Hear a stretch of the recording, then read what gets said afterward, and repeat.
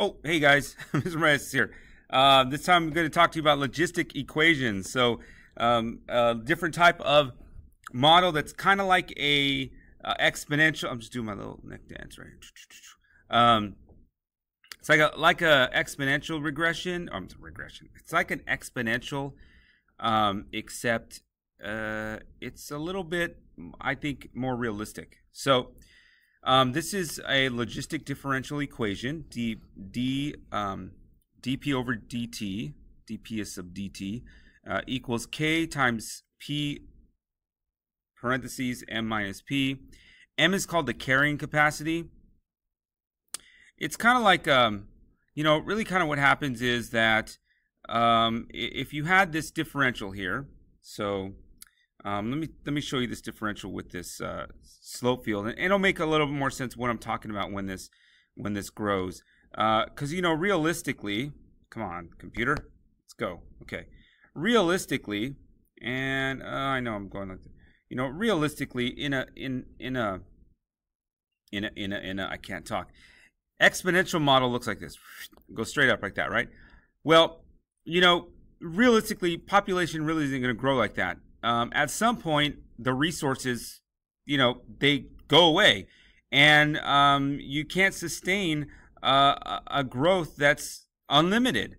So more realistically, that growth is going to increase, kind of exponentially, and then start to decrease later on, and then kind of flatten out like it's going towards another horizontal asymptote. That's a logistic function. The common form of a logistic function looks like this. Where m is kind of like your limit to growth or your carrying capacity, and k is your proportionality constant. Okay, so let's take a look at this example here that I have. Now, a national park is capable of supporting no more than 100 grizzly bears, and this is kind of true. You don't want to have too many of one animal type in a certain area. We can model this equation with a logistic differential equation, with a k being 0.001. So let's go ahead and write that differential equation, and we're just going to use what we had up on the top. So dp, the population, the rate of change of the population of t, now you can see that from here, is equal to 0.001 times p population, the limit of the population minus the population itself. Okay, so that would be our differential equation. Now, what I have here is a slope field that is for this differential equation. So if I just did this slope field, let's go like this. All right, and I drew, remember I want to stay parallel to these guys. Looks like that, right? What does the horizontal asymptote appear to be? Right around here. Looks like it's 100, right? So the horizontal asymptote looks like p equals 100.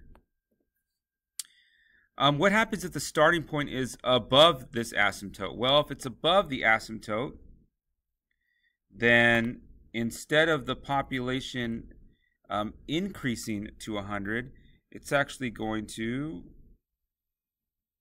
decrease to 100 like that, right? So I'm going to go and say the population decreases to 100. That kind of makes sense. If we can only support 100 grizzly bears, and we start with 500 grizzly bears, it's got to go down to 100, right? We can't support all 500 of them. All right, and if it's below the asymptote, well, that's what we have in blue here. So the population increases to 100, right? Now, if the park begins with 10 bears, sketch the graph of p sub t on the slope field. So I already kind of sketched two graphs here, and I already did that here. This is 10, right? This is 10. So if I start 10 bears, I'm going to go and I'm going to follow along this slope field, and it looks like that. Okay. So now let's see the calculus behind this. So let's go ahead and solve the differential equation that I started with. And we're going to solve it with the initial condition in that we start with 10 bears. So our initial condition is 10, 0. And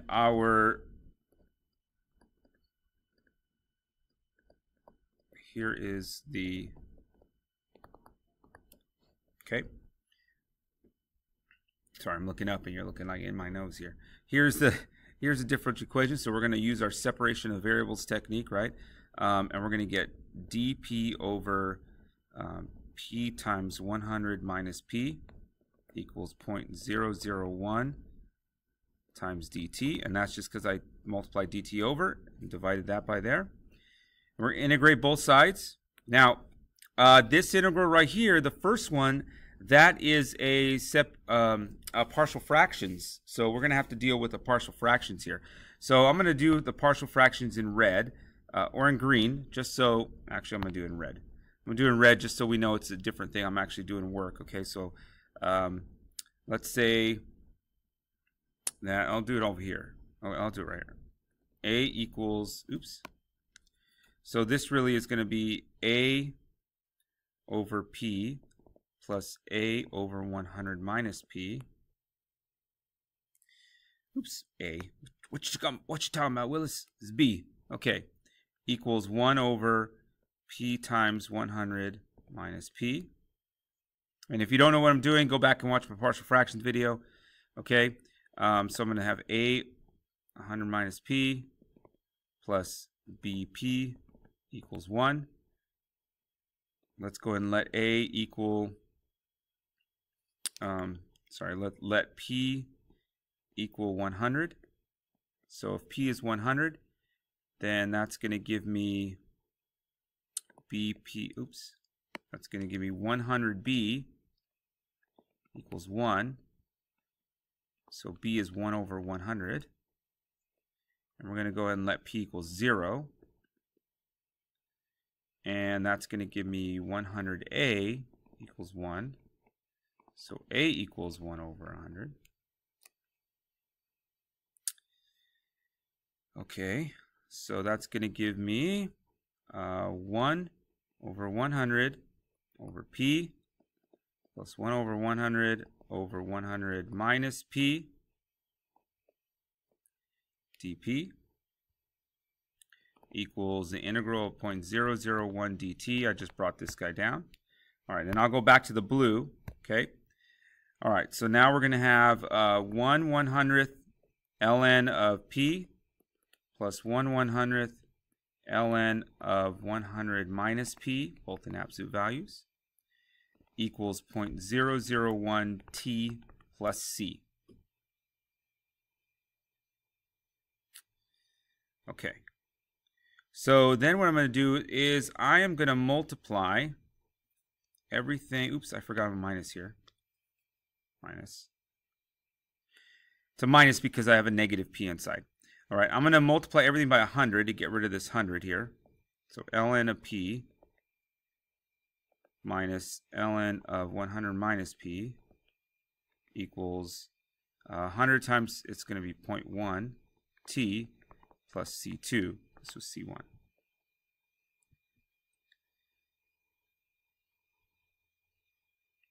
Okay.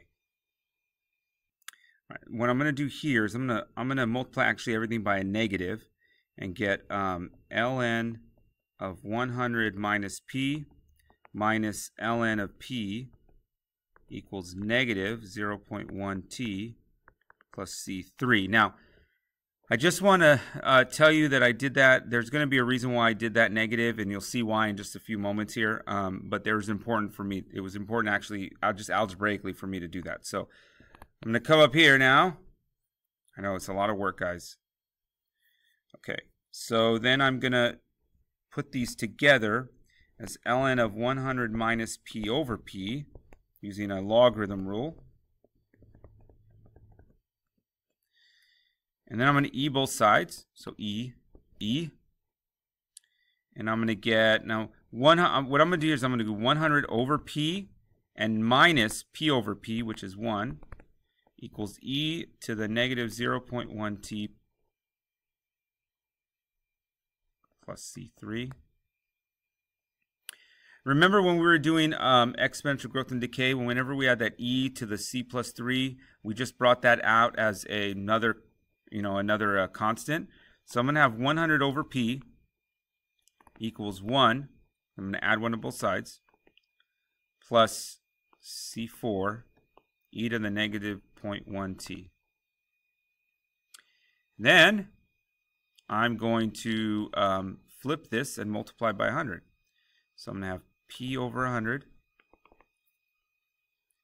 equals 1 over 1 plus c4 e to the negative 0.1t. Multiply both sides by 100, and I finally get 100 over 1 plus c4 e to the negative 0.1t. Okay, so that is my my general solution, and now I got to figure out for my initial condition. So my initial condition was that p sub 0 is equal to 10. So I'm going to plug 0 in for t, and e to the 0 is going to give me 1. So I'm going to have 10 equals 100 over 1 plus c4. And I'm going to go and solve that. 10 plus 10 c4 equals 100. Subtract 10. 10 c4 equals 90. C4 is 9. So, altogether, I get P equals 100 over 1 plus 9 e to the negative 0.1t. And you guys are probably thinking to yourself right now, oh my God, that was a long problem, and you're expecting us to do the whole thing? I don't really think you're going to have to do that entire thing, folks.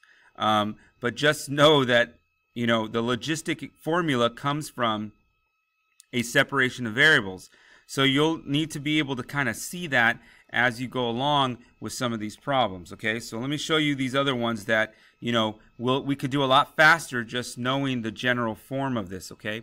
So instead of solving the differential equation, which we just did, let's just use the general form of the logistic and plug in the things that we know. So what we're going to do is we're going to plug in the things that we know. We know that m was 100 because that's the carrying capacity. All right. We also know that okay, so let's go ahead and use the formula here. P equals m, which was 100, over 1 plus c e to the negative. We know k. K was 0.001. We know m, which was 100, and t is time. All right, and then all we have to do now is we can solve for c.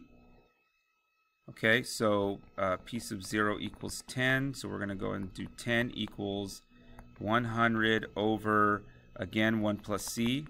And then when we solve that, we get c equals to 9. Okay, so we're going to get p equals 100 over 1 plus 9, and we multiply 100 times 0.001, and we get negative 0.1 t. Okay, bam. So, we can do it if we just know what that general form is of the logistic expression. Find the limit as t approaches infinity. Well, as t approaches infinity, we get, what's this, e to the actually, this is a negative 0.1, so this is actually going to be 1 over e to the 0.1, which is going to go to 0. So the limit is going to be 100, which is kind of what we thought it was going to be because that's the limit to growth. Okay, so really quickly, I've got like 20 seconds here. When will the bear population reach 50? So to do that, we just set that equal to 50, and we solve. All right, so we're going to get t equals about 21.972 years. This is probably going to be a calculator problem. Okay, when will the bear population grow the fastest? When will the bear population growing the fastest? Okay, when p is equal to 50, which is t equals 21.972 years. Okay, all right, there, guys. Logistic formulas.